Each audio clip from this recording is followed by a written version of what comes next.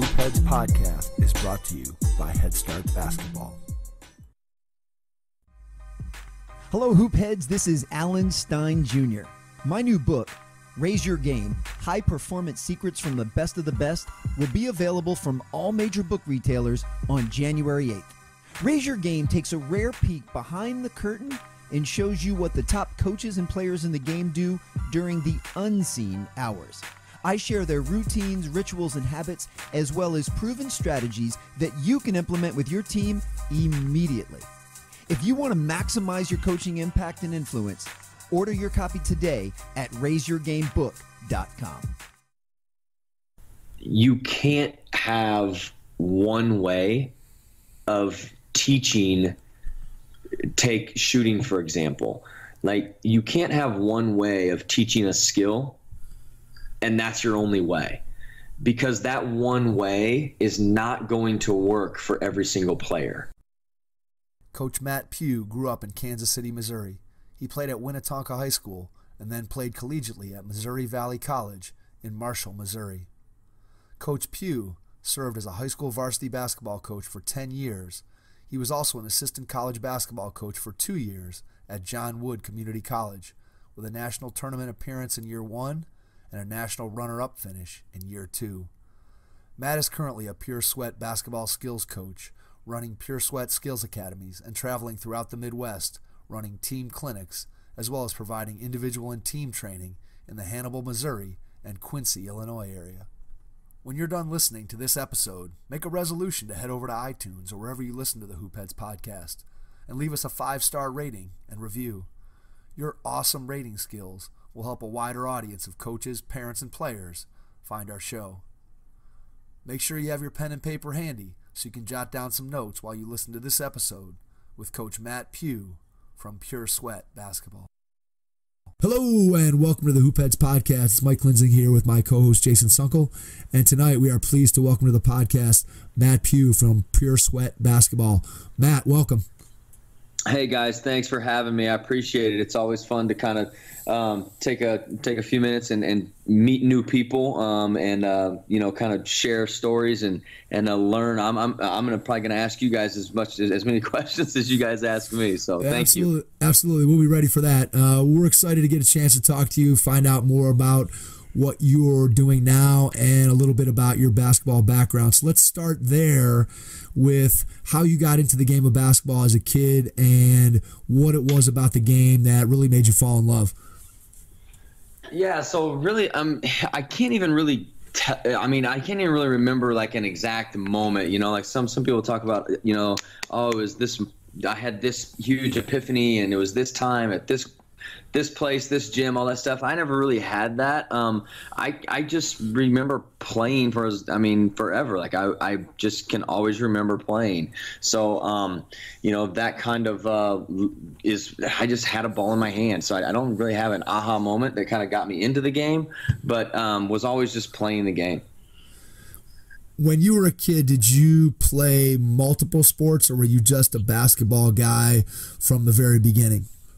Yeah, I did play multiple sports. With probably the two that I played was basketball and baseball. So and actually I had a lot more success early on when I was young as a baseball player, to be quite honest with you. But just really I always, and I think that a lot of people maybe can relate to this, but sometimes things you don't necessarily end up doing the thing that you may be best at, but more so the thing that you enjoy the most doing. Yeah, I think that's a great point that a lot of people sometimes miss, and we've actually heard that from some other coaches that we've had on, that they may have been better at one particular sport, and yet there was another one that they enjoyed more. And sometimes it's funny how people end up going through that decision-making process in terms of which sport they pursue, whether it's at the high school level or end up pursuing at the college level. It just kind of depends, I think, on your own individual personality as far as where you end up with that. For sure. And one thing I'll add to that, just kind of piggyback, and you guys tell me what you think, but I think a lot of that, for me anyway, goes back to you're probably going to work harder at the things that you enjoy more, than maybe something that you're better at, but you just don't love it as much. And so I think your room for growth, spending time doing things that you enjoy and have some sort of level of success at, I think your ceiling's a lot higher with those things. Yeah.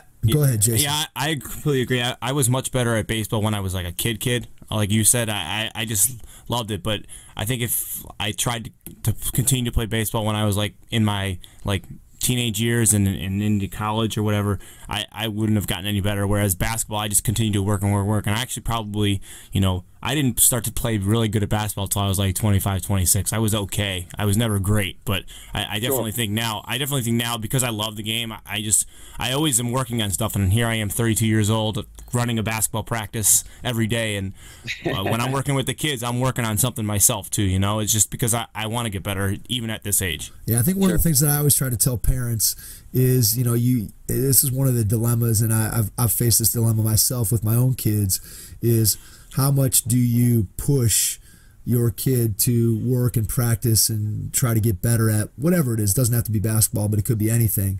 And one of the things that I've always tried to live by, and I've tried to espouse this to other parents, is that, if the practicing is not coming from your kid, they're probably never going to get good enough. If they don't love doing it, they're never going to practice enough to be really great at it. So you should just kind of let them provide them with opportunities, but don't force it. Because if the only reason they practice is because of you, they're never going to practice enough to be really good at whatever the activity is. 100%.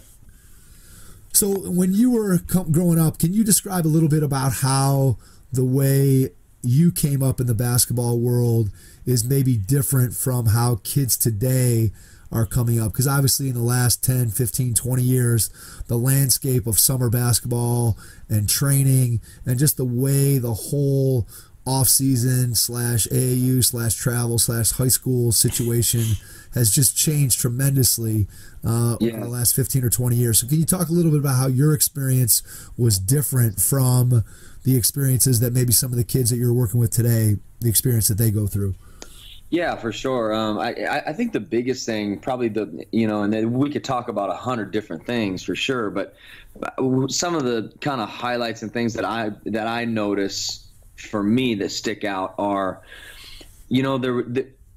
I feel like today there's just far less opportunity, and maybe it's not far less opportunity. Maybe it's just kids just don't do it as much, but there's just less free play. Everything has to be organized, I feel like, for them to play. There's so many, whether it's AAU or whether it's, just like your local traveling basketball team or a select team or whatever that is. I just think that kids don't just play to play. Like everything has to be organized for them. Whereas when I was playing, I've got a daughter that's in 7th grade and she actually just finished up her season tonight, and but I kind of watch her and her age level of kids and the kids that I'm working with now, at the high school and even college level, is they don't just play anymore, and everything, if it's not organized and there's not like an official and there's not like a clock and a scoreboard going, it's like they just don't have as much interest, I feel. So that's probably one of the biggest things that I feel like is different from when I was coming up as a young player playing the sport. I mean, we played. We had like 3 courts in the neighborhood, our buddies' houses. And one, we had either the front driveway or it was like a patio in the back or something like that. But we would play. I mean, we would play, 5, 6, sometimes 7 days a week, as long as the weather wasn't super crazy cold or there wasn't, some torrential downpour or something. I feel like we were always playing, and it was just play, and those were some of the most competitive environments, though, that, I was able to put myself in coming up. Did you ever play in the torrential downpour? Because I remember playing in the torrential downpour just because we wanted to play. Did you ever? It was usually like we would be in the middle of a game, or the series was tied 3-3, so it was like game 7. And so we had to, somebody had to win or lose. That there was none of this, oh, hey, we'll pick it up later. No, like somebody was going to go home winner and somebody was going to go home a loser. Yeah, I could never imagine kids nowadays playing in the pouring rain. I think if you told them they were playing, that you used to play a series, a 7-game series with the same 2-on-2 team or 3-on-3 team, I think kids today would kind of look at you like you were crazy. They wouldn't even know what you meant as you tried to describe that. I think you're 100%. Yeah, I think you're 100% on, Matt, with that description. To me, that's one of the biggest differences, and it's one of the things that I always tell people. I feel bad for my own kids in a sense that they're never going to experience that opportunity like you described. I used to go, and we had some neighborhood courts that were, in my local community, and they were a short bike ride away from me. And I used to go and play when I was, 13, 14 years old with the high school kids and with the college players and with, adults. And to me, that was the greatest experience, not just from a basketball standpoint, from some of the people that I got to know as a result of playing that kind of pickup basketball. And today, kids just don't do that. And it's interesting to go back and, I'm not sure when exactly that flipped. And I think there's a number of, different reasons for it. One, I think we as parents today parent much differently. Our parents, at least speaking for myself, like my parents would, it'd be summertime and, I'd get on my bike and go ride somewhere in the neighborhood, and, they generally knew where I was, but they didn't have any real idea of, they couldn't pinpoint my exact location the way we can today. And we just don't let kids out of the house to go and do those things the same way that, our parents did. And then I think the other piece of it is now, even if you wanted to play pickup basketball, I'm not sure where you could find a game, at least around here by where we are in Cleveland. You just don't see, you go by an outdoor court nowadays and, they're empty. Because to your point, everybody wants to play with an official, in a gym with coaches and with mom and dad in the stands, and it's just it's a totally different world. And I think that's a great point that you just hit on, and something that I was actually, as we're going through this, I'm actually I'm taking some notes as we go too, just because it's a learning opportunity, I think, for everybody involved here. But I'm a little bit of a contradiction when I think about it in the terms and in the fact that, like, I think some of the biggest benefits to coming up in that environment was there wasn't a coach. We weren't calling plays. We were learning. You were improvising. Learning, you were being creative. You're learning. Okay, hey, I tried this 3 straight times we had the ball, and nothing positive happened. I either turned it over, or so and so we made a bad pass, whatever it was. But like, I just feel like, and that's kind of contradictory for me to say that, but I think some of the biggest lessons in me learning how to play came from not having a coach there kind of directing us and telling us where to go and how to organize ourselves and where to be and what the play was and what the action was and what the reads should have been and this, that, and the other. And now, like, what I do now, I mean, I've been that coach, obviously, and then now from a skills coaching and player development perspective, like, you're trying to teach kids how to do basically what we were able to do on our own. So I think that's an interesting angle. Yeah, basketball is such a decision-making sport, and I think that a lot of times, especially if you grow up all the time where there's always a coach, and especially depending on the kind of coach you have, when a coach tries to dictate or control a lot of the action out on the floor, it sort of takes away that decision making. Like Jason said, the creativity piece of it is missing. Whereas when you're on the playground or in the driveway, you can try a bunch of stuff because there's no adult there to correct you or to, again, make you feel bad in some cases or whatever it might be. Yeah. Again, depending on the style of coach that you had, you're just more free when you're playing with your friends or when you're playing on a playground. The repercussions of making a mistake or missing a shot are less. Now, unless you're on the playground, you're going to have to sit for 4 or 5 games if you lose. Maybe when you get a little older. That's the other thing. We can go into that. That's a whole nother conversation. It certainly is. And that's one of the things that I think, again, kids miss out on that too, for sure. But just sticking with what we were talking about, I think that, when you get an opportunity to be creative when there aren't adults watching and when there isn't a scoreboard and when there isn't people sitting in the stands that are watching and critiquing you or going to critique you after or telling you what to do from the stands. I coach. I hate it. I hate parents just shouting things out. It's not what we want them to do. We sit here and we spend practice after practice working on something, and then you put these shoot it. Then you put these middle school. I'm coaching girls right now, and then I'll start coaching boys after the new year. But you teach them all these things, and you put them in these positions that your dad's yelling one thing, who's probably been their coach at one point or another throughout their career. He's yelling one thing from the stands, and that's completely contradicting what we're trying to work on as a team. And it puts them in a terrible spot because they don't know who to appease and make happy. Well, it's always so tough for them. And they know that whatever choice they make, they're going to disappoint somebody. And so that's a ton of pressure when you're talking about a middle school aged kid, for sure. Yeah, it makes it very tough. And that was one of the things that, I know that I've spent a lot of time, whether it's writing on the blog or we've talked about it on the podcast numerous times. And obviously, whenever I talk to somebody in person, I always try to get that point across that you may think you're helping your child by, yelling instructions from the stands. But the reality is all you're doing is confusing them and putting them in, to your point, a very difficult very difficult position where they're going to disappoint somebody. Either mom or dad are going to be disappointed or coach is going to be disappointed. And that's a tough position to put a kid who's 10, 11, 12 years old in that type of position. Yeah. So let's go ahead and go to that next point that we're talking about, which is, if you're going to go out and play pickup games, you're going to sit and lose. You lose a game on the playground. You got to sit 3 or 4 or 5 games. I feel like one of the things that developed in me and players in my era was that competitive drive where, hey, I don't want to lose this game because I know I'm going to sit. And now I think sometimes, and I can see this with my own kids and some of the teams that I've coached, you lose a game and they're down about it for a little bit, and an hour later they got another game. So in a way it teaches resiliency. You got to be able to bounce back quick and put the losses behind you. But in another way it sort of devalues each individual game and that competitiveness because, hey, I know if I lose this one I got another game coming in an hour, so what's the big deal? Yeah, for sure.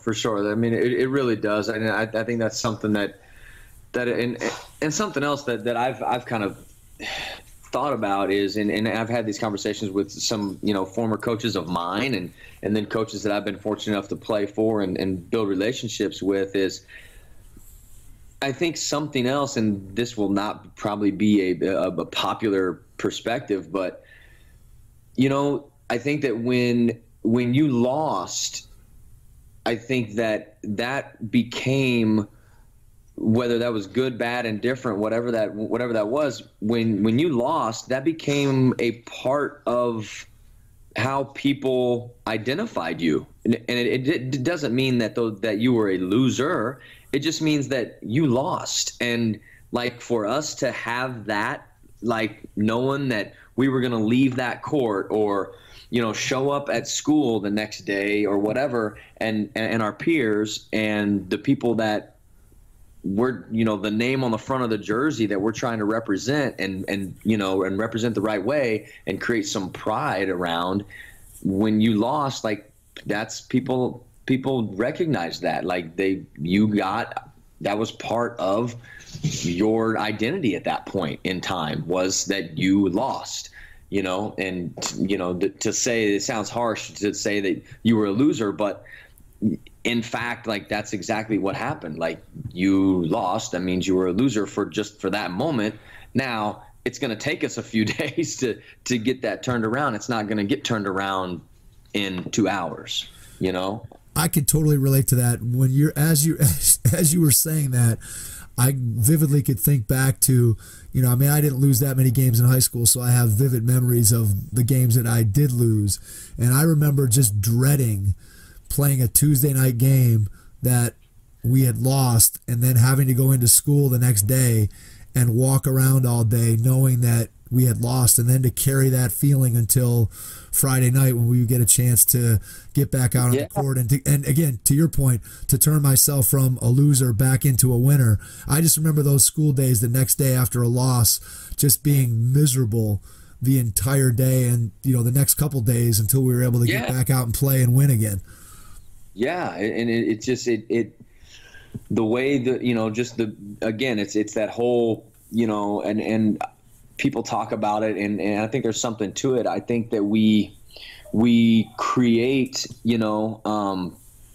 environments that aren't necessarily real, and I say we, that's not to say any of the coaches or parents or anybody that's listening to this podcast are that way, but I just feel like we're, and even me as an educator, as a teacher, I still feel like we create a lot of, fake environments for these young people coming up, where there's just chance after chance after chance after chance after chance. And as you guys well know, like when you get out into the quote unquote real world, and it's not like that. And then now when you get out there and you do face that real adversity of losing, and that comes in many ways, many different shapes and forms obviously, but when you have to face that adversity, you've never had to do that. And so now when you're having to do that, when you have a bunch of other responsibilities on your plate, and you're no longer just a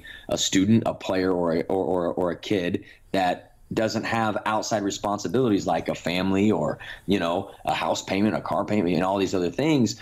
When the first time you have to face real adversity is in that environment, like you're going to really struggle having to build yourself back up and have some resiliency and figure out, how do I turn this into something positive and get this thing back on track? Yeah, I love that. I think you're 100% right. I just heard something the other day. I was actually watching a video as I was renewing my USA basketball coaching license the other night, and I was listening to the video from Coach Don Showalter, who we were lucky enough to have on the podcast, and he said something that I thought kind of fits exactly what we're describing here, which was, you have freedom of choice, but you don't have freedom of consequences. And that's kind of what we're describing, in that, in schools, a lot of times, again, to your point, we give kids multiple chance after chance after chance after chance after chance. And a lot of times the consequences aren't as harsh as they are in real life. And so you can make choices. We all have choices in life, and you can do whatever you want. But the reality is that the choices you make lead to real consequences. And again, especially once you get out into, as you said, the real world, those consequences become much more real, for lack of a better word. No, absolutely. Absolutely. And it's just interesting, again, I think one of the things that I think is very cool is the fact that, when you're on a daily basis, when you're in the classroom, as Jason and I are, and as you are, you get this completely different perspective on, not just coaching, but you get a different perspective on kids, because you're dealing with all, an entire spectrum. You're not just dealing with athletes, you're dealing with all different kinds of kids, and you kind of see how it all fits together. And sometimes, how athletes, react differently to things in the classroom at times, and just, how they have a different perspective. And so I think it's, it's something that, sports, we want to use that as a vehicle to be able to teach kids some of these life lessons that we're talking about right now. For sure. And I think athletics is one of the best, teachers of all those things. And I think that gets lost at times. We all know that, but especially, coaches and people that have played and been through it, we all know that, and we give it lip service, but I don't think that we give it enough, I guess, maybe concentrated attention. Yeah, a lot of times it's just, again, I think that sometimes it gets lost, and I think we do a better job in coaching today of being aware of those things. Again, if you go back maybe to the era when I was playing, and you're in the, late 80s, early 90s, I don't think there was the same emphasis on culture and relationship building and some of the things that are very, very important now to reach today's athlete, that once you build up those things, it gives you an opportunity to not just teach a kid, basketball skills and X's and O's, but it gives you a chance to really impact their life, not just on the court, but also off the court as well. For sure. Can you talk a little bit about when you were a high school coach, and what were some of the things that you did that you tried to build into your program in terms of not X's and O's and style of play necessarily, but just some of the culture things that you tried to build into your program when you were coaching high school basketball? Yeah, I mean, some of the when I was at the high school level, a lot of the things that we were trying to do from a big picture perspective, and kind of things that our pillars, I guess, so to speak. A lot of the things that we were trying to get was just little stuff like, being on time, like being early, having a purpose for what you're doing. I think that's huge. And that may be one of the absolute biggest things that I tried to get our players that I was fortunate enough to coach, try to get them to understand that no matter if you're a basketball first kid that was there, with goals to go play at, and dreams to go play at the next level, or if you were just a role guy that was maybe a multi-sport athlete that was, planning on going and playing, football at the next level or whatever that was for each kid. I think there's a lot of power in understanding that everything you do has to have a purpose, for one. And I think that, just making sure that everything means something and that 1% is a big deal. I think that we can all look back on examples where a last shot was missed, or somebody turned it over on the last possession, and obviously those things get really, really magnified. But you forget about the third possession of the second quarter, where you kind of took that play off a little bit defensively, and you weren't able to help the helper and take away that wide open three that got knocked down, something like that. So yeah, I think that purpose, I think, was probably the biggest thing, to be honest with you, that everything we did had a purpose, and we weren't just doing something just to be doing it.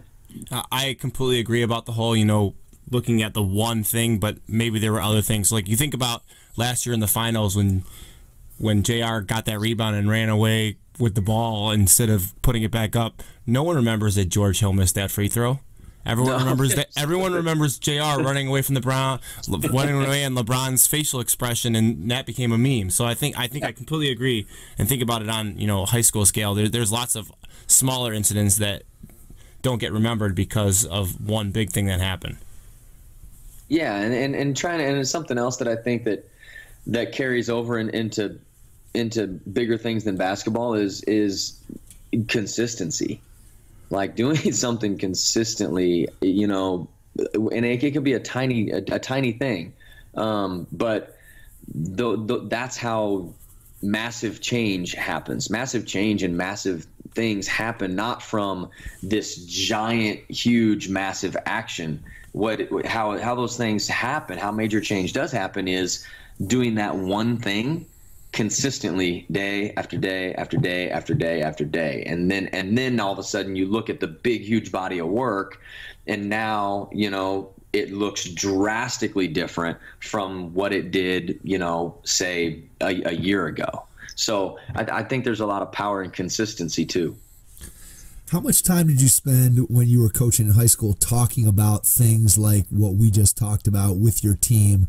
Was that something that you would talk about in, let's say, team meetings, or was that something that was just sort of daily built into your practices? How did you go about conveying some of those messages that we're talking about right now in terms of consistency and focusing on every play and that kind of thing? Did you build that into practices, or was that sort of a separate entity that you addressed like in meetings or in separate things with players? Yeah, it was more, it was probably, and I didn't do a very good job of it, obviously, probably looking back on it, but it was separate for us for the most part. And obviously there are times, in practice and during games where it happens to come up, but for us, and early on, I was a high school coach for 11 years, and early on in my coaching career, as we all, look back on our early years, like, what was I doing? But Absolutely. but like, that made no sense. I wasted everyone's time doing that. But so early on in my college career, I didn't do, or my high school coaching career, I didn't do very, very much of it. Now, later on, towards the end of my high school coaching career, I think we did a lot of really good things in terms of giving players resources to look back on and use as tools and resources, that we could direct them to. And kind of what that looked like for us was all of our players had what, a notebook, and inside that was everything from, it was basically like a player's manual almost, everything from scouting reports to every once in a while we'd give them practice. We would give them the practice plan every once in a while, and then we had what we called culture documents, and those were things that just like if me or anybody on our staff happened to pick up something or read something or listen to something that we thought we really, really liked and thought that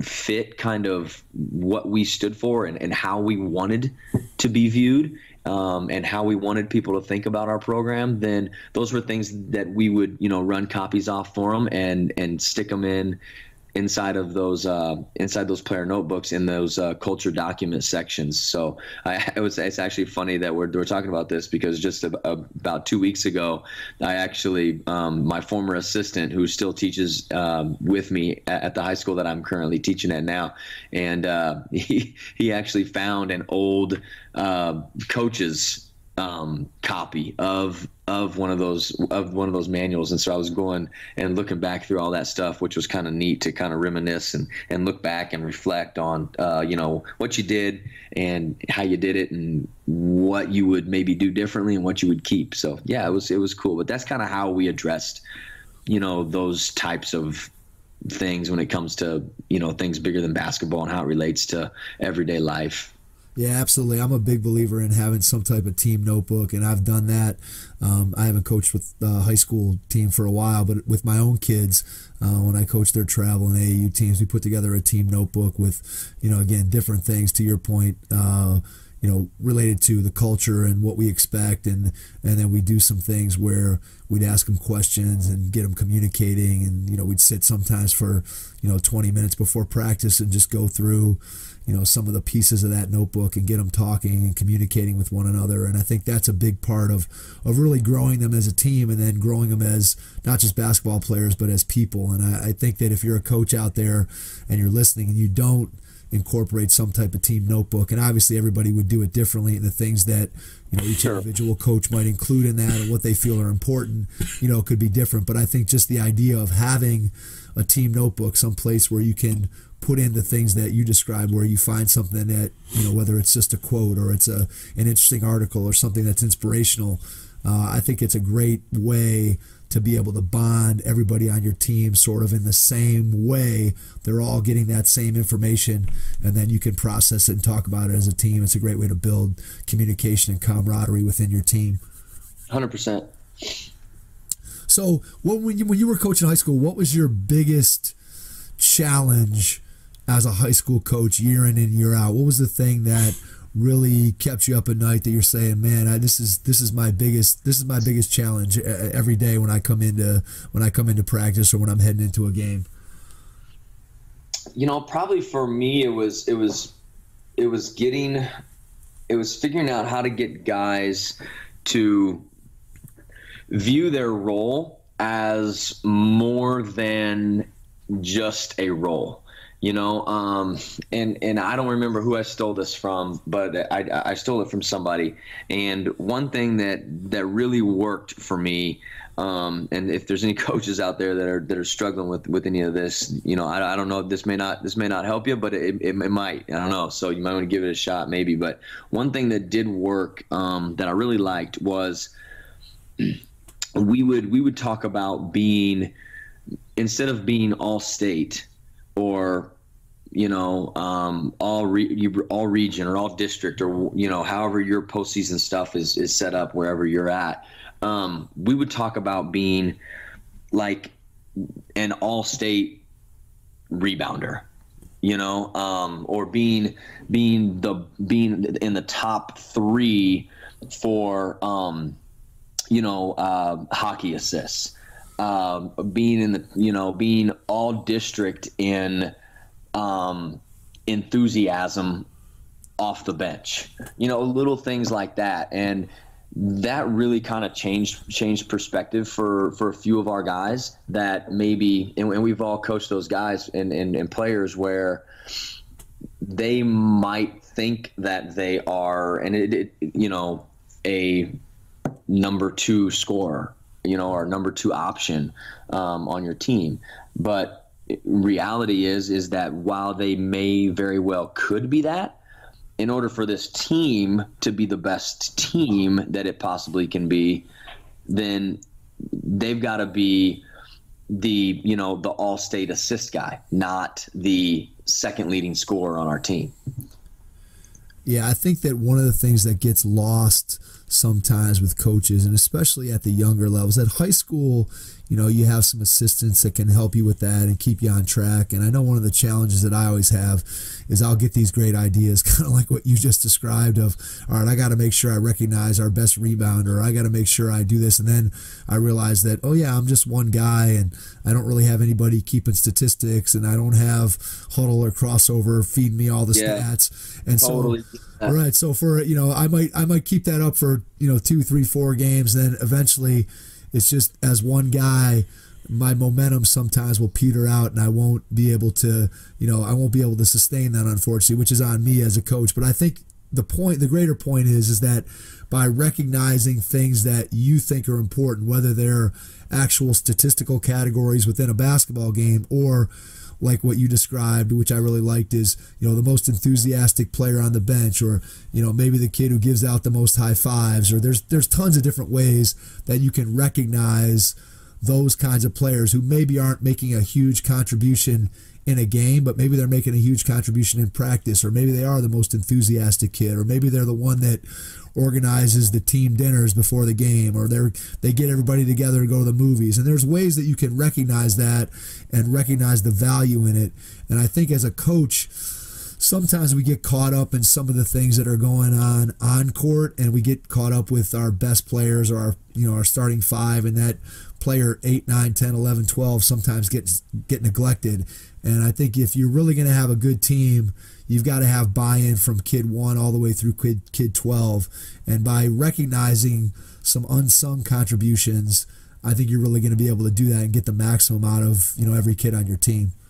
Yeah. And, and as you're kind of talking through that, I'm thinking, and things are popping up for me. And something else that I really struggled with as a coach, and probably, even in my, in what I'm doing now, at time, and I've gotten a lot better at it, but I think at the time, especially when I was coaching, was, you do feel limited at times, especially in terms of staff and things of that nature, where, you may be at a smaller school where your assistant might be the girls' head coach. So you may not have a full-time assistant or something like that. So something that I struggled with was keeping it simple.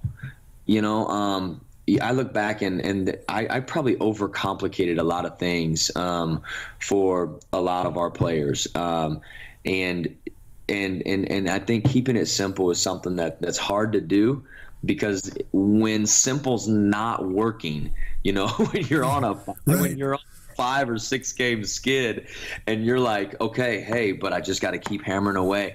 I think there's a weird there's a weird spot that you get into, and it's hard to know, and I don't have the answer, but it is hard to know when to stick to what you're doing and when to pivot, when to make a change. That was always something that was really, really hard for me as a high school head basketball coach. I would bet that today that's even more difficult because of the wealth of information that is right at a coach's fingertips today. I mean, if you're a coach today, you can go online and find, I mean, again, millions and millions of videos and resources and things. And I can only imagine that if, you're struggling and you're in a 3-game losing streak and you're like, all right, what can we do to change this up? And suddenly you're searching or you're talking to friends and they're like, well, what about this? Have you seen this? Take a look at this. And I can just see where you could get overwhelmed. And then to your point, if you're feeling overwhelmed, you can only imagine the message that you're conveying to your players and how overwhelmed they can feel. So I think it is a challenge to keep things simple and really focus on, hey, what do we do? What do we do well? One of the things that I always believed in as a coach, and I continue to believe this, is I want to spend as much time and focus as I can on what my players do and what my team does, and worry very, very little about what my opponent's going to do, because in a lot of cases, my own players have a hard enough time remembering what we're supposed to do, let alone worrying about what the other team is doing. So I think if you focus on coaching your own team, I've found, at least in my own experience, that when I focus on what we're doing and not really worry about what the other team's doing, I usually tend to get better results. Yeah, and I would do it so differently if I ever did it again. But I would do far less in terms of sets and quick hitters and things of that nature. I would have far less of those things, and I would play and teach a lot more out of concepts. I would do a lot more concept based stuff rather than A to B to C, quick hitter. We want this shot with this guy. And I know that there's a time and place for that for sure. But I do think that in terms of keeping it, I think that's a way, in my opinion, looking back on it, that would be a way for me that would work to kind of force me into that. Let's kind of keep this thing simple and not go crazy to where we're, like you said, overload on information and changing things every third day just because we had a bad night where we're struggling off, the high ball screen or whatever it might be. Yeah, and I think the more you can teach, hearing you talk about, set plays, and again, obviously, depending on what level you're coaching at, there's more or less of a necessity for those to be a part of what you're doing. But I think for any coach, if you can teach your kids to be better decision makers within the context of the game, you're going to end up with a better result regardless of what offense you're running or what defense you're running, or whether you're a fast breaking team or you're a walk it up the floor or you press or you play man to man, whatever it is. I think if your kids learn how to make better decisions within the context of the game, then whatever system you're ultimately running, you're going to be better off. And I think that's where, the kind of the games based practice theory of, you've got to be able to have practice look and feel like the games do. I've become much more a bigger proponent of that type of style where you put kids in 3-on-3 situations, or you put them at a advantage situation, and then make them play and react out of that. So maybe you have an action at the beginning that starts everything that might be part of your offense or part of a situation that you might see frequently on defense. And then after that, it's just the kids playing and making decisions, and with your guidance and stepping in and giving them pointers after, well, what did you see there and why did you make that decision? And that's something that, again, I probably did much less of when I was a young coach. You did more of the, block practice of, hey, we're going to do 10, we're going to do 10 crossovers to a layup here, and where it's not really in context. Sure, 100%. Yeah, it sounds like you've been to some Pure Sweat workouts, man. Yeah, I probably, it's funny because it's amazing how just the training world and the coaching world has opened up. Where I started writing this blog that I write probably now, gosh, it's been at least 4 years since I started writing it, and in the course of doing that, I feel like I have become a much better coach / whether it's coaching my own kids in a team setting, or whether it's being a skill development coach with my business that I have here with Head Start Basketball. I just feel like I've become so much better because writing that blog, I just went out and looked at what other people were doing. I researched, and I'm looking for articles and looking for ideas. And in the course of that, you come across some people that are doing some great things. And of course you come across some people that you disagree with what they're doing, but you come across a lot of people that are doing great things. And I feel like I've learned a tremendous amount. If I compare where I was and what I thought about when I was 23 years old and I had just gotten done playing and I thought I knew everything. And, I thought I was going to walk in and be the world's greatest coach. Man. And now I look at it and I'm like, I realize how little I actually know. And I'm just constantly looking for great people that I can learn from, whether it's, by talking to them in person through the podcast like we're doing tonight, or whether it's picking up somebody's book, or whether it's, just watching a video online or reading an article. It's amazing the information that's out there if you want to become more educated. For sure. Yep. No doubt about it. And I think that makes a huge, huge difference in the quality of coaching out there. I think coaches today are much more aware of things that they should be doing and different ways of approaching it within your own philosophy. I just think that the coaching is better today than it's ever been. Oh, with no question about it. No question about it. And the one thing that I think that has helped that aspect of it in terms of the coaching aspect is technology, and is all these connecting platforms where you can reach so many more people in such a much more efficient, faster manner, and then it just becomes a matter of, are you willing to kind of put in on just a little bit of legwork? Yeah, it's amazing. Since we started the podcast, and I've told a couple other different guests the same thing, but, when we started this, we really didn't have any idea of where it was going to go. And we've been fortunate enough to have some great guests on that. Some of them have been connected, and, one guest then recommends that hey, you should talk to this guy and you should talk to this guy. And, we've talked to coaches who they have these connections where, you may not want to share offensive systems or ask questions of your crosstown rival right in your neighborhood. But if I'm here in Ohio and I'm friends with a coach in Arizona or a coach in California, why wouldn't I call him up or get on a text, a group text, and bounce ideas and bounce questions and bounce situations and scenarios off of each other and help one another? And that's what we're finding that a lot of guys are doing. And to your point, you go back even 10 years ago and none of that was, it wasn't possible. I mean, I'm sure there weren't, there might have been guys who occasionally talked to somebody, a friend they had across the country, but it certainly wasn't happening to any degree of regularity the way it is now. It's amazing. No, not at all. Let's take a quick break and hear from our sponsor, Alan Stein Jr. Hello, Hoop Heads. This is Alan Stein Jr. My new book, Raise Your Game, High Performance Secrets from the Best of the Best, will be available from all major book retailers on January 8th. Raise Your Game takes a rare peek behind the curtain and shows you what the top coaches and players in the game do during the unseen hours. I share their routines, rituals, and habits, as well as proven strategies that you can implement with your team immediately. If you want to maximize your coaching impact and influence, order your copy today at raiseyourgamebook.com. So when you got done coaching in high school, you had an opportunity to move up and coach at the community college level. Can you talk a little bit about, first of all, why you made that leap, and then what the transition was like from coaching in high school and moving on to the college level? Yeah, so I mean, I was when I got kind of towards the end of my high school coaching career, we just got to a point where I felt like the program needed to go in a certain direction, and as as I don't remember who told me this or where I heard it, but somebody said that there's two types of coaches. There's coaches that have been fired, and there's coaches that are going to be fired.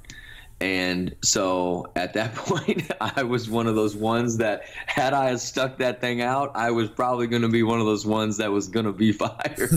And so, and that's just to be honest. And I just did. We just couldn't see eye to eye in terms of come to agreement on in how we kind of wanted that thing to look. I had a different vision for it than my administration at that time, and so I just decided that it was better for me to just kind of step away from it.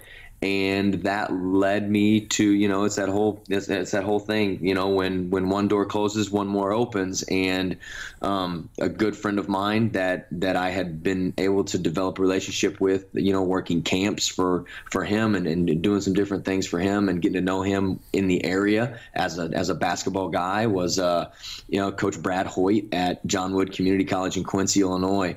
And he said, "Hey, we'd love to have you. Would you have any interest?" And it took me about 3 seconds to say yeah. And then that's kind of how I got into the, junior college level as an assistant. And I tell you, it was one of the better experiences in terms of me growing as a coach because I was, after being a head coach for let's see, it would have been 5, 6, 8 years at the high school level.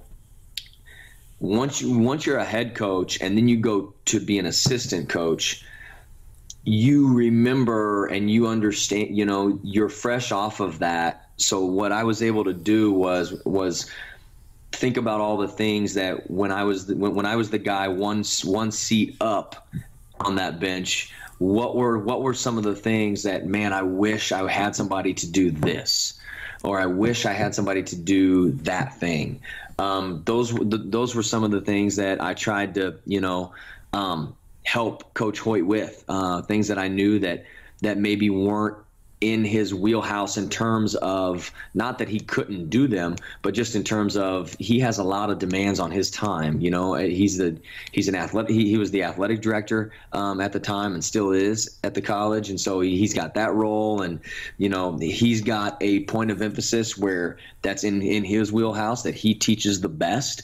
And I was able to kind of come in and, I think provide a little bit of value in terms of what I did best. And those two things kind of meshed pretty well together and, had a great 2 years there. I think what I hear you saying, and it's something that I've thought about a lot because I spent the first 13 years of my career as a varsity assistant coach and with the same guy, and then I spent 2 more years with a guy who had been our JV coach. I was the varsity assistant at my school district for a long, long time. And when I first got my job, I definitely thought that I was going to be there a year or two and then move on and get a head coaching job. And it turned out that I became really good friends with the guys on staff, and as a result, we all stayed together for a long time, and it was tremendous. But I think one of the things that I always think about is that whichever role you have, whether you're a head coach or you're an assistant coach, I think if you've been in the other role previously, I think you do a better job of understanding and helping the person who is in the opposite role from the one that you have. So if you're a head coach and you've been an assistant before, then you know kind of what it's like to be the assistant. And so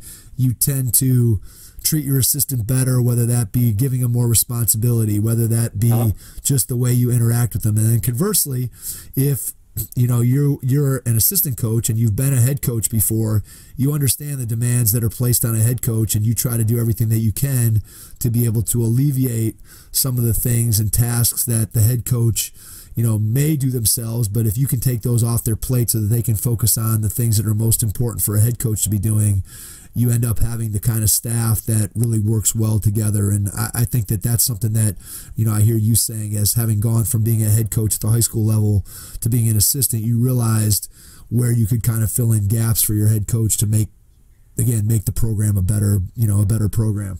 Yeah, for sure. And again, and then you, as an assistant, then when you go from being a head to an assistant, you're also, I think you're more in tune with some different things than maybe you were as previously as a head coach or that other role, as you kind of alluded to. I think you go in with a different lens for sure. What did you like most about coaching at the college level? What was the one thing that excited you the most every day when you went into practice or just went into your job coaching there? What did you really love about it?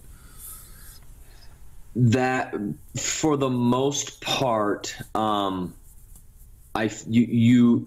dealing with a group of guys or a group of players that one want to be there, every day, like they want to be there.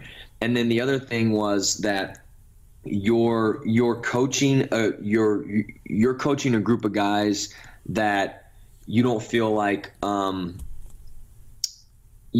the high school level your personnel is what it is. It's who lives in your district. Whereas at the college level, although I wasn't highly involved in the recruiting process, it was still like, okay, hey, these were the guys that we brought here, so having the ownership of that versus at times, I think at the high school level, which can be viewed as a positive or a negative, but at times you're handcuffed at times a little bit with this is who you have, like the hand that you're dealt, like now what are you going to do, and so those two things were probably the biggest things that I liked, was that there was a different level of love and respect for the game and the approach of practice and the approach of the work at the college level than there is at the high school level. And then also you're just able at the junior college level, you're with those guys for so much longer. So the relationships, and even though it's just a 2-year, even though it's just a community college level and it's a junior college, so they're only there for 2 years, but the amount of time throughout those 2 years was a lot more. You got a lot more touches with those guys than you did at the high school level, which obviously allows you to build and develop some deeper, more meaningful relationships, which I think I'm really, really big on, especially now, what I'm doing now. I'm really big on the relationship part of it. I just think that, there's a quote that I got from, I think it was Eric Thomas, and he said, without relationship, there are no opportunities. And I've really, really kind of bought into that. And tried to live that way, to be honest. Yeah, absolutely. I mean, I think relationships are something that, we take for granted sometimes in terms of what those relationships, how important they are to both our professional development and just our individual, development as a human being, the relationships that we are able to cultivate with people, whether it be that player coach, whether it be coach to coach, whether it just be friend, teacher to student. Those relationships are really key to being able to get the best out of anybody, whether that's ourselves or the person that we have the relationship with. I have one more question before we jump into the next part of it related to your coaching in college. So while you were the assistant there at John Wood, were you still teaching? Yeah, I was still teaching. So my schedule was bonkers. It was it was unreal. But yeah, I was still teaching. So kind of basically what would happen is, I made almost every road game. Not all of them. It just kind of depended on when the guys left, so because there were times where, I was at school until, 2:30 or whatever it was. I think at that time I was getting out at 2:30. And so if they left, let's say they left at 11 or whatever it might be, then I would have to miss out on that. But yeah, I would leave straight from school, drive across the river to Quincy, and it's about it's not that the trip is not bad. It's 25-30 minutes. So and then I would go to practice, and we'd practice, and then I would leave from there and then come home and wake up and do the and just be on that grind as we all are. Absolutely. That just the daily hustle. But yeah, no, I went on almost all the road trips with them. That sometimes you're getting back at, and I'm not telling anybody on this listening to this podcast anything they don't know, but I go teach all day and then go, meet them. Sometimes I'd meet them, somewhere like on the road, and they'd pick me up and we'd drop my car off at some random gas station somewhere. and then I'm getting back home at 2:30, 3 o'clock in the morning, and wake up and be at school by 7:15. And so yeah, it was a crazy time, but again, I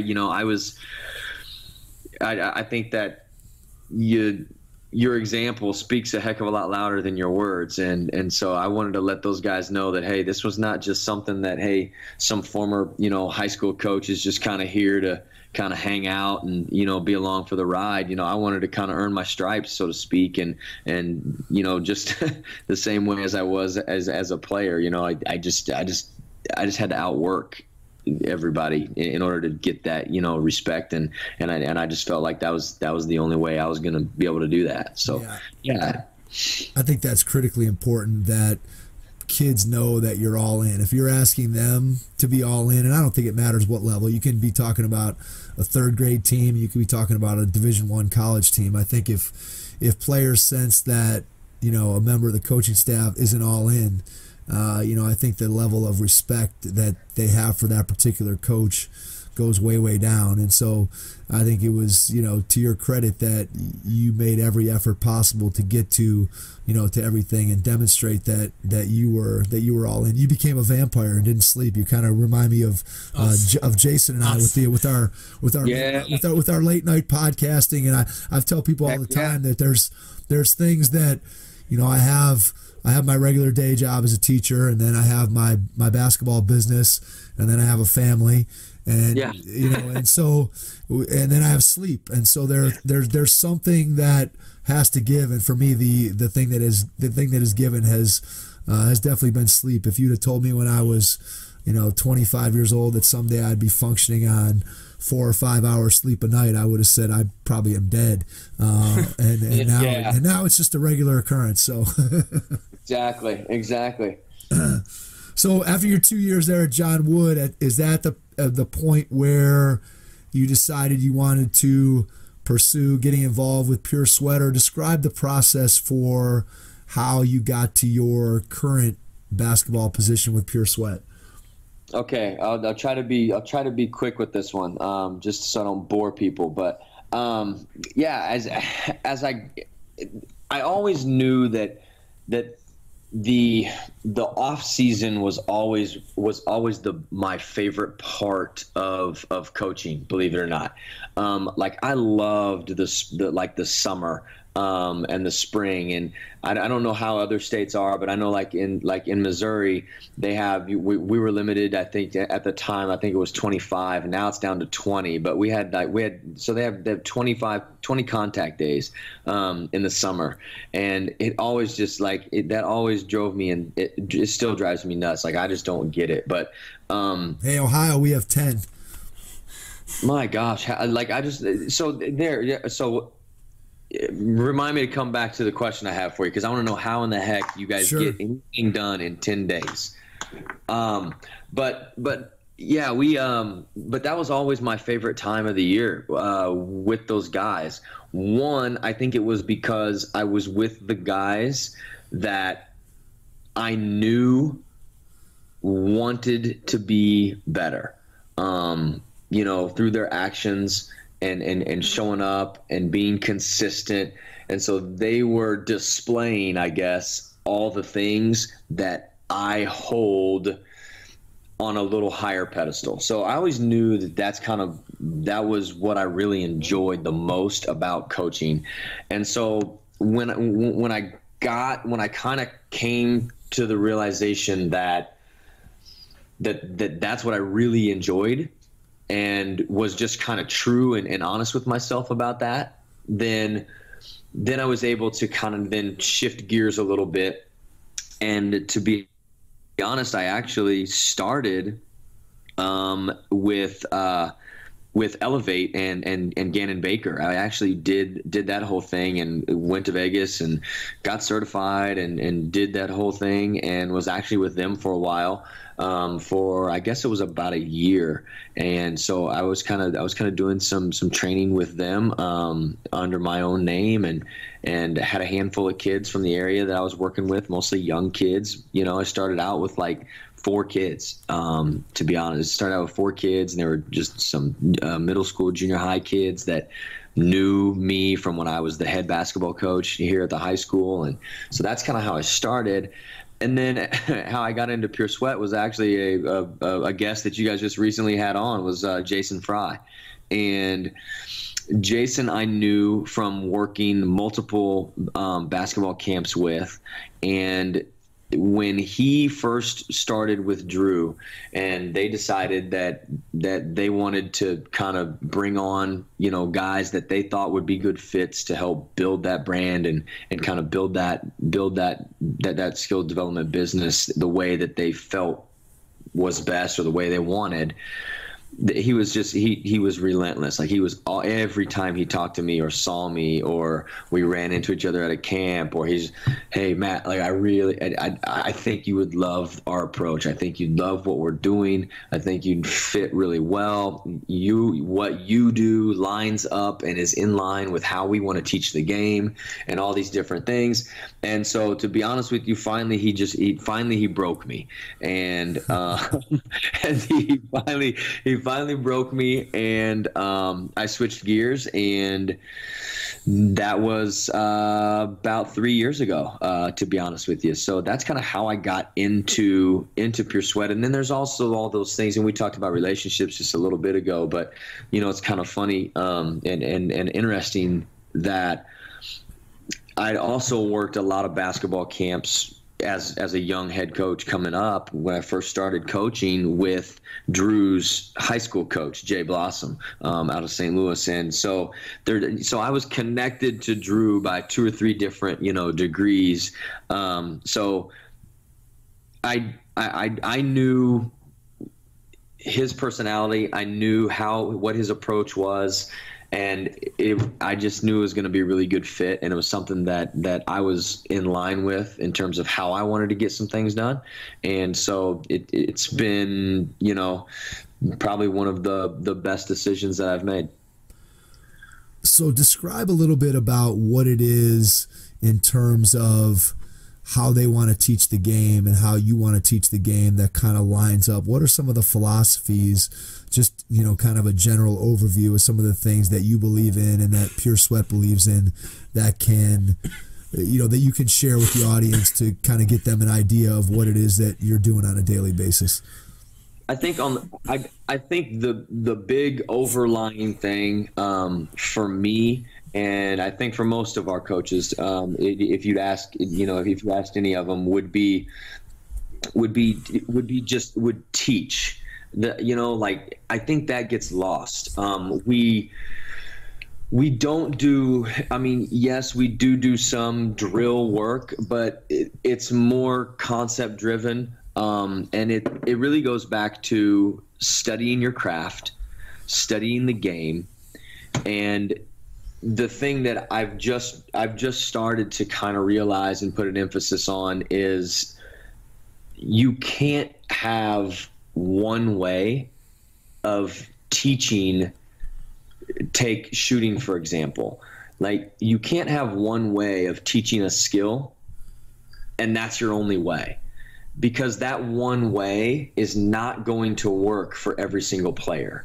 And so I think that, you know, staying in that lane of teaching is, I think that one thing that we do really, really well is we don't cookie cutter anything. You know, like, even for me, like, I may have a, you know, like in the spring I'll have, you know, academies for high school players, and we'll go, let's say, 8 weeks. Well, my Thursday night group, what they're doing will look totally different than what my Sunday night group looks like. just based on who's in there, what types of players are in there. They're still working on the same skill. We're still trying to get the same thing done, which might be, wing catch into, reading.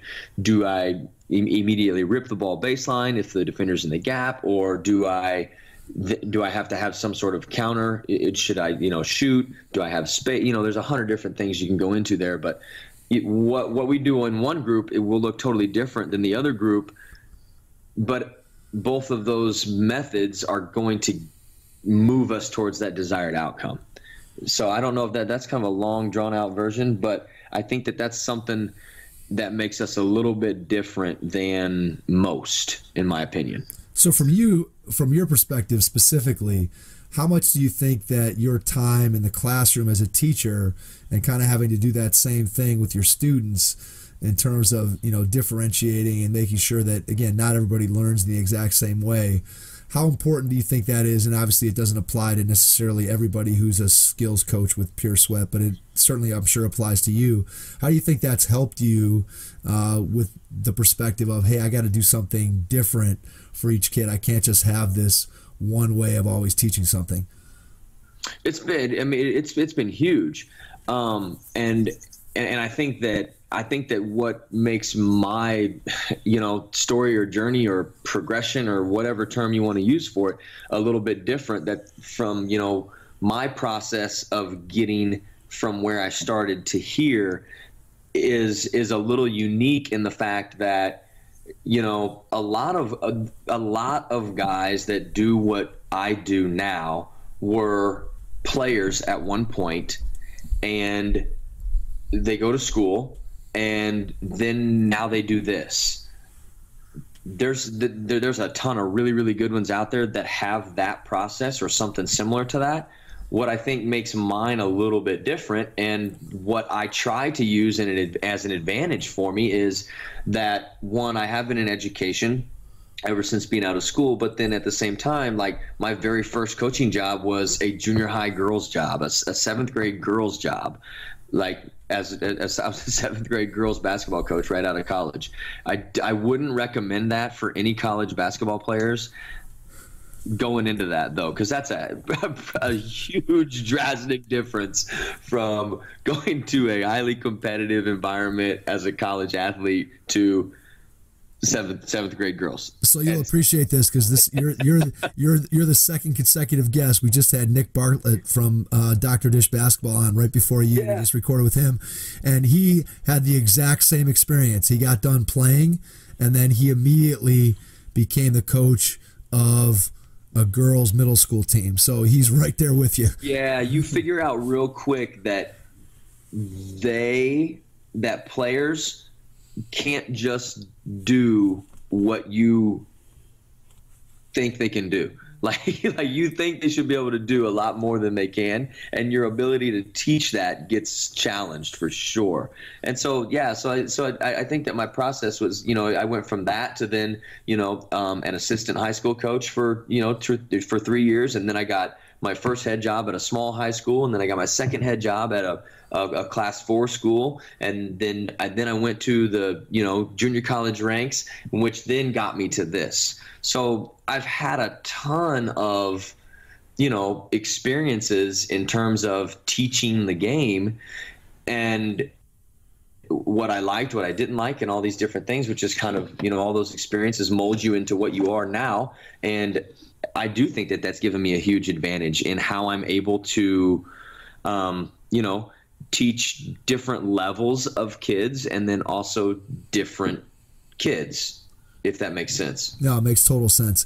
Can you talk a little bit about what your schedule looks like, whether it be on sort of a daily, weekly, monthly, seasonal basis, in terms of how much skill development training are you doing? Are you mostly doing small groups? Are you doing individual? Are you doing larger, big events, clinics? Explain a little bit about exactly what it is that you do on a day-to-day basis as a skills coach with Pure Sweat. Okay, I'll kind of start with like right now. So like right now, high school season has started. I know that, for instance, in our area, a lot of junior high stuff has just ended or is getting ready to finish up. Somewhere around the first of the year, they'll be finished up. So like my schedule right now currently looks like Sunday is my huge day, just because like high school kids can't do in Missouri, they can't do they can't be involved in group settings. They can do individual stuff. That's fine. So Sundays, it takes a little bit longer now than in like the preseason or spring or summer, because in those times of the year, you can get groups together, groups of like 8 or, whatever that might look like for me at that time. But so right now, Sundays is a really long day. Sundays, I'm doing youth stuff. I've got 2 youth academies on Sundays. So we'll start at 8 a.m. Those will go until 1. And then I will go over and then travel for a half hour, get to the next spot, do another youth group from about 2 to 2:30, and then after that I'll hit all the individual kids that need help or need some extra work, high school players in our area. Or maybe they don't need it; they just want extra work. A lot of that is kind of on them, and that's part of that relationship building piece that we hit on earlier. We have pretty good relationships with all of our kids, and they always know they're able to kind of, at this time of the year, it's almost like you're ER doctor. It's like you're on call all the time. Right, yeah, understood. It's like, hey Matt, what do you got on Sunday at blah blah blah blah? And I'm looking at them, scrolling through my calendar. What about this? So yeah, sure. So Sundays are really long days. Then I'll go Wednesdays. But I'll have Wednesday nights. I will have another group for about an hour, another young group. And then third, let's see, like I'll typically probably go to 1 game a week to go see, a client play and do an in-game evaluation for them. Not every week, but if there's a game that's close enough locally for me to get to, I'll try to go to one of those a week and hit somebody. And during that, I take a lot of pride in taking notes throughout the game. And then what I'll do is at the end of the game, I'll talk to them afterwards, obviously, and then I'll just text them those notes of just kind of thoughts that I saw, things that they did well, things that, maybe they had forgotten about. Hey, in this situation, don't forget about this, just different stuff like that I think they can use and be useful for them, that they can look at while they're maybe reviewing their game film or whatever that might be. And then, so I'm in the gym 4 days a week right now, typically. And then the other days right now, my daughter just finished up her season, but for the last 2.5 months or whatever that's been, all those other days is me teaching from 7:30 to 2:45 or 2:50, and then trying to go either get her to practice and then get her picked up and then run my other, my wife owns her own business as well. And so she's running, and you guys know how that is. So yeah, we know exactly what you're talking about. Everywhere you're like, okay, what plate is going to break today? Cause that one's not going to keep spinning. Yeah. So, but yeah, so, it's busy. It's a hustle. It's a grind, but it's, I at times I feel guilty because to me, and you guys I'm sure can relate to this. I feel guilty sometimes because to me it's not. I don't feel the grind. Like I don't feel that because I feel like I'm doing something that I was put here to do. I'm helping a lot of people along the way, and I'm building relationships, and I'm getting more opportunities all the time because of those relationships. And then when you find something that you enjoy the process of more than the outcome, I think you're doing what you're supposed to be doing.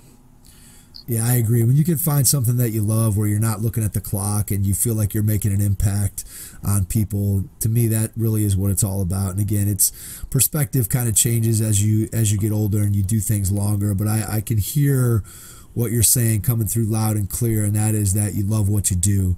And when you love what you do, it doesn't seem like work. I tell people all the time that I'm doing my basketball stuff, and obviously Jason and I are sitting here, and it's 11:30 where we are, and we're recording the podcast, and we just love we love what we're doing as far as this goes, and I love being out on the basketball court and doing skill development and doing camps and the things that we do here.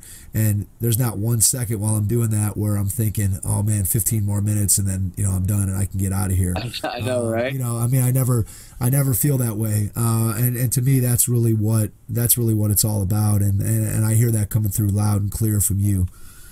Yeah, and then I'll kind of quickly hit the rest of it. But like spring we get a lot more group setting stuff, where it's 8 to 10 kids. We'll have high school kids, we'll have youth kids. We'll obviously group them up, in terms of age and grade. And that'll typically be in the spring when kids are still in school. That'll be probably 3 to 4 days a week in the evenings, and then once summer hits, that's when it starts to get kind of really crazy, just in terms of schedules. One, because I'm more flexible, obviously not teaching in the summer, so I can do some more things in the throughout the day, so you can kind of spread some things out and touch some more kids, but. We'll have 2 or 3 overseas players that come into town that I work with during that time.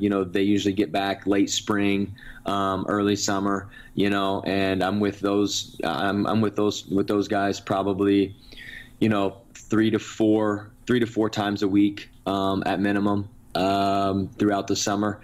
And then I'm also in the summers, kind of my busy time where I start to do some more traveling, where we'll do, some skills clinics, where we'll go to a destination and put on a 2-day clinic or a 3-day clinic for, a school, or it could be, we've done some things where there's 2 or 3 different schools come together at one location, and we kind of bring all those kids together at one spot and do a 2 or 3 day clinic. And those are always fun and challenging because, again, we don't have a set plan for each of those things. It's not like we have a clinic outline per se. It's, I'll usually talk to coach or talk to the coaches, and we'll figure out, okay, hey, how do you guys envision your teams playing this next, season? And let's make this clinic as valuable as possible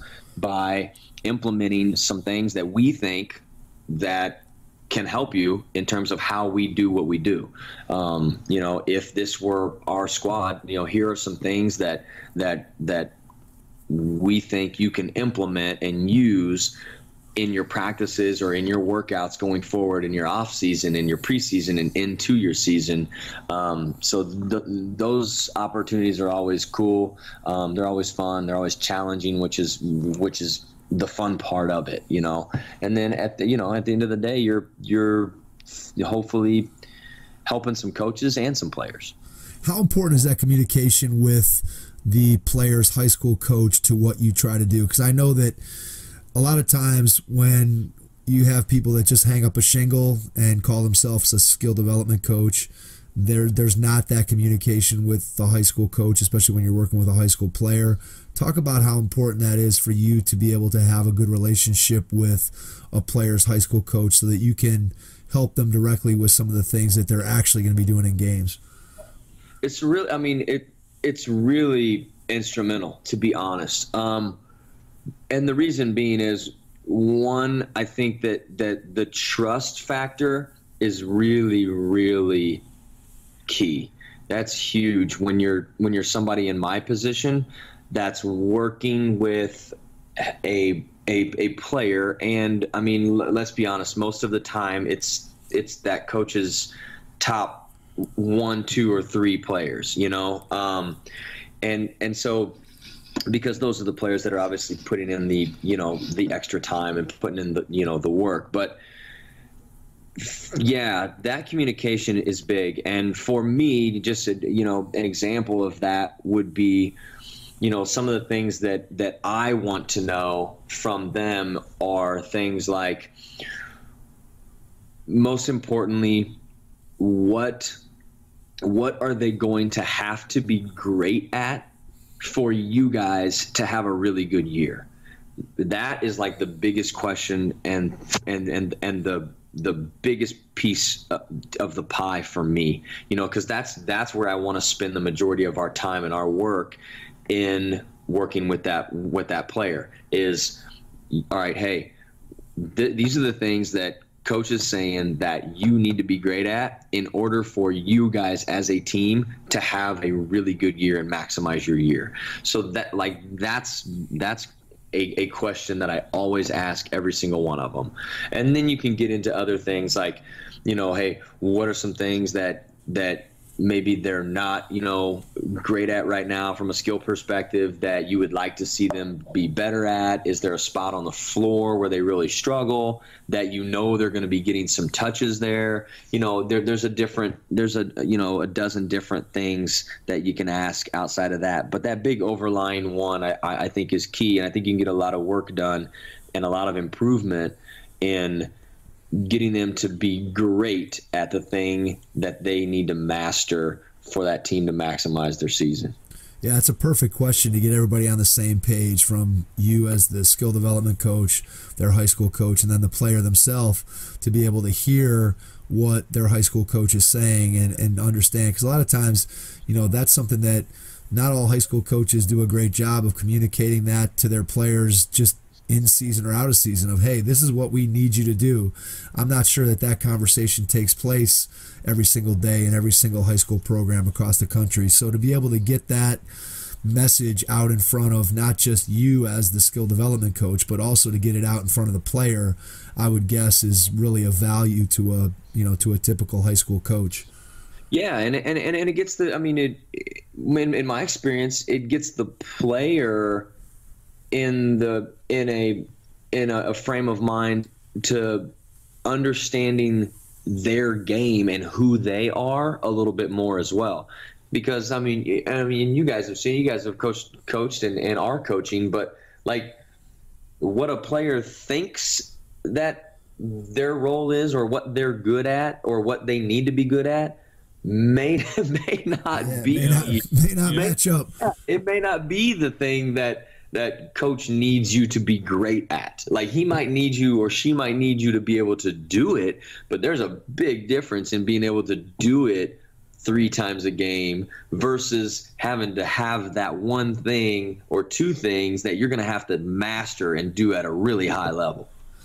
Yeah, I think if you can get that message across to kids as a coach, then you've given them a target, you've given them a goal of something that, hey, this is what I really need to work on to maximize myself, and then obviously maximize our team's success as well. One question I had for you, Matt, as you were going through kind of your schedule and what you're doing, and when we had John Beck on, we talked to him a little bit about this as well. How do you go about getting your gym time? What's your gym situation? Do you usually typically go to your clients' schools? Do you have like kind of a home-based facility that you work out of? How does that work in terms of you scheduling your gym time? Because I know that's one of the things that a lot of skill development coaches sometimes struggle with is, hey, I'd like to do more, but I just can't find the gym time to be able to schedule more. So how do you go about securing your gym time? Yeah, 100%. And that's a great question. That's always a huge struggle for everybody that, that's kind of in this world of player development. But it's actually kind of both, to be honest with you, for me. Like this time of year, I'm usually going to the player's school, usually. and or they may know somebody that has that's fortunate enough to have a gym of some sort, whether could be their church, it could be whatever that might be, but that's where I'm at kind of a lot at this time of year. And then like when we're doing our youth, like we just finished up actually our fall youth player development program, and for a lot of those types of things where I do like my academy type setting stuff, I either use one of the gyms that is at the high school. Those are hard from a scheduling perspective, especially like right now. It's just impossible with all the team. Everybody's playing. You've either got games or you've got practices or all that stuff. So right now it's impossible. But then I also have another location that I use. That's one of a parochial school here in town. That's just a K through 8 school, and they've been really awesome to work with. And between me and some volleyball programs and stuff like that, it's in use a lot. But I'm able to manage, squeeze in, an hour and a half or 3 hours, a few times a week. So yeah. So to answer your question, it's a messy mixture of all of those, to be honest. But I'm really, really fortunate in that, because I know that there's a lot of guys and ladies that are trying to help kids that really struggle finding gym time. But I think that, again, it does go back to being consistent. It goes back to developing relationships. And I think that the more you're in those venues and you're doing things the right way, then I think that obviously, word gets out and people are more apt to help you if they know that you're bringing some value to somebody. Absolutely. There's no question. I love what you just said, which is, one, you got to be doing a great job. And then two, if you're doing a great job and you've built relationships with your clients and other people, then those people are going to talk to other people, and that's how your reputation spreads, and then you end up having a tremendous amount of success. What's the line from that movie? If you build it, they will come. Yeah, you're absolutely right. Absolutely right. And so I think if you're doing things the right way, people are going to eventually find you. And I know that, just speaking from our perspective, that gym time is always a challenge. It's one of the things that I always find as I'm doing my skill development work, that it's hard to, for me, it's always been hard to find consistent times where I can say, hey, I can always be, Saturday at 9 o'clock, between the gym schedule and between my own personal schedule with my own family and that kind of thing. And that's always been the biggest, that's always the biggest challenge. So I can only imagine what your scheduling process looks like and how often you're, communicating with family and being, all right, I got to be here and there, and this is where I'm supposed to be. And yeah, it's crazy. I'm always, and you guys know, man, I'm always, I'm walking in or sending my wife a text like, "Hey, Tag, you're it. I'll see you tonight." Hey, are the girls okay? Do I need to pick them up from somewhere that I don't know where they're at? Like, where are they? What do they got next? Yeah, so it's but again, it goes back to that thing you hit on earlier on in this conversation, was it's about choices. And I think that if as a matter of fact, I just saw something on with Kobe the other day, an interview that he was doing, and it was about sacrifices. And I actually think I shared it on one of my I might have put it on Twitter maybe or something, but it was talking about sacrifices, and he said that if you feel like you're making sacrifices, or that you're having to sacrifice something, then you're probably not doing what you need to be doing or should be doing or were put here to do. So, and I thought that was an interesting perspective. Yeah, I think it's a totally interesting perspective. I can relate to that in a way that, people used to ask me when I was a kid, and I think of it more from a playing perspective than I do from a coaching perspective in this particular manner. But, people used to ask me, did you miss out on doing this or that when when you were playing, I always felt like, there was no place I would have rather been than in a gym playing basketball or working on my game. So I never felt like I missed out on a party or a dance or whatever the case might have been because I was going to play. I never looked at it as a sacrifice. People on the outside, friends or, other, my friends' parents or whatever may have looked at it as, boy, Mike's really sacrificing a lot to be a great basketball player. And I never looked at it that way. I looked at it as, if I had a choice between option A, which was doing something else, and option B, which was playing basketball, well, I knew where I was going to be. It was option B, and I was going to be playing ball. So I never looked at it as a sacrifice in any way. Yeah, for sure. For sure. So I want to wrap up here with you, Matt, just by asking you to kind of give an idea of what you see in the future for what you're going to be doing going forward. Do you have any kind of new ideas or thoughts of things that you're putting together in terms of, your training, maybe some different group activities or clinics or anything new coming down the pike? And then after you answer that, if there's anything else that we haven't touched on tonight that you want to share, go ahead and do that. And then we'll ask you to throw out your contact information to people who want to reach out to you after listening to the podcast. Perfect.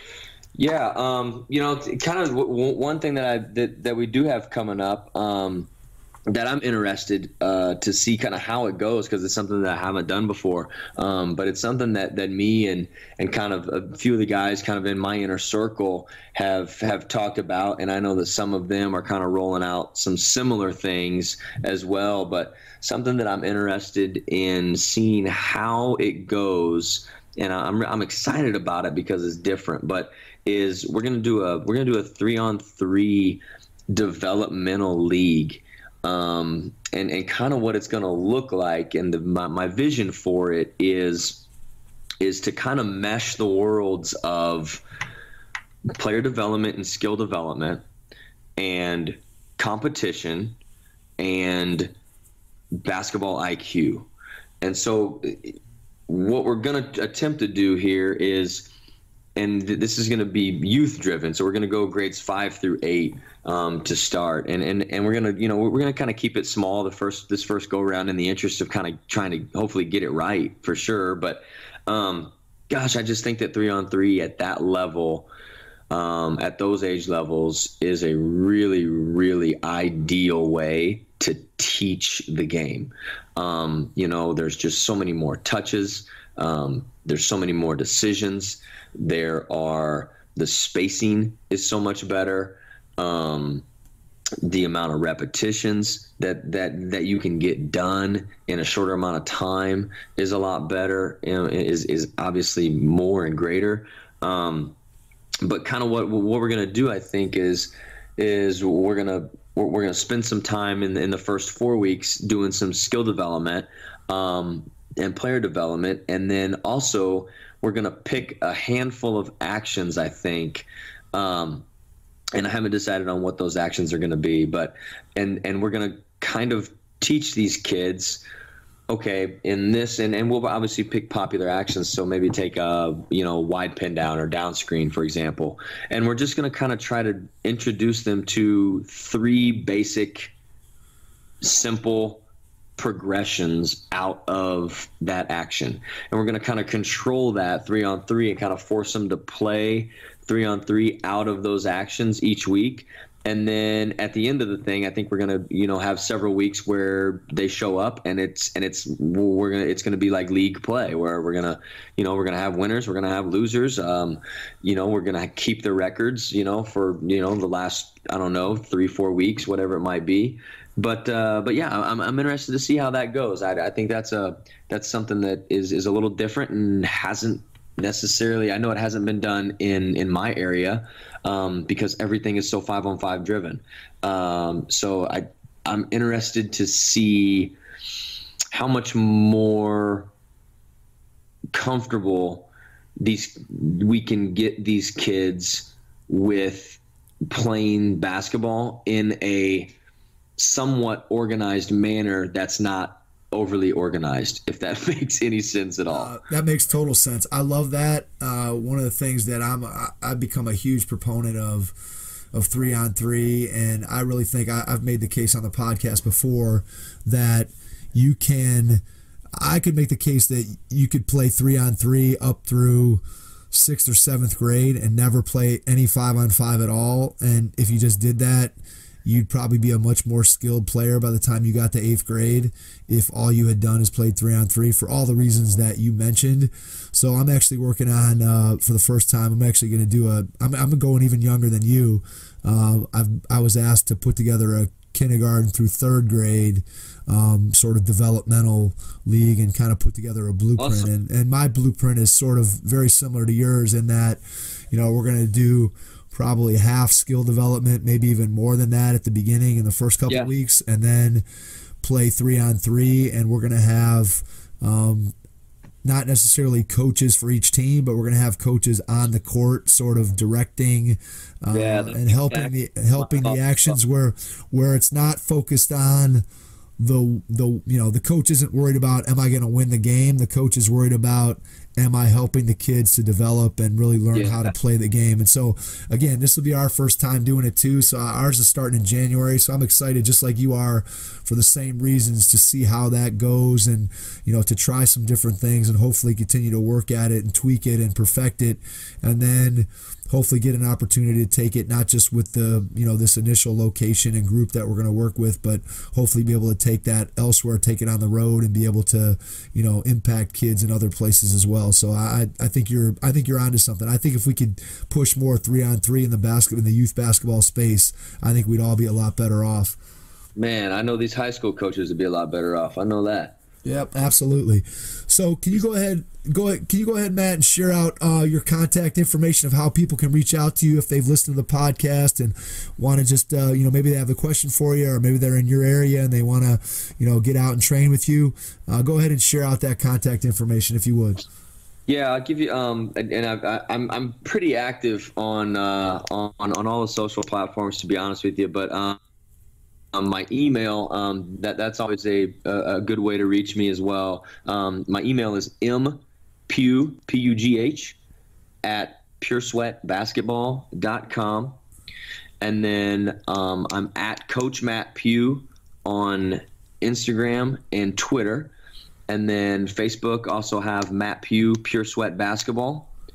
And then also Matt Pugh, Pure Sweat Basketball on YouTube, where we've actually just kind of started adding a few more videos. We've actually got some really good stuff out there that we were able to kind of capture in terms of our fall youth player development stuff that we just finished this last week. So we'll be rolling out some more stuff, some more content from that academy that we did with some of our youth kids. So if there's any like junior high coaches out there that are listening, or maybe you're a parent that coaches your kid's team, I think there's some stuff in there that I think can be valuable that you can pick from there. It's not real super overly instructional, but it does give you a peek into kind of some of the concepts that we're working on and some of the things that we feel like is important for those younger players.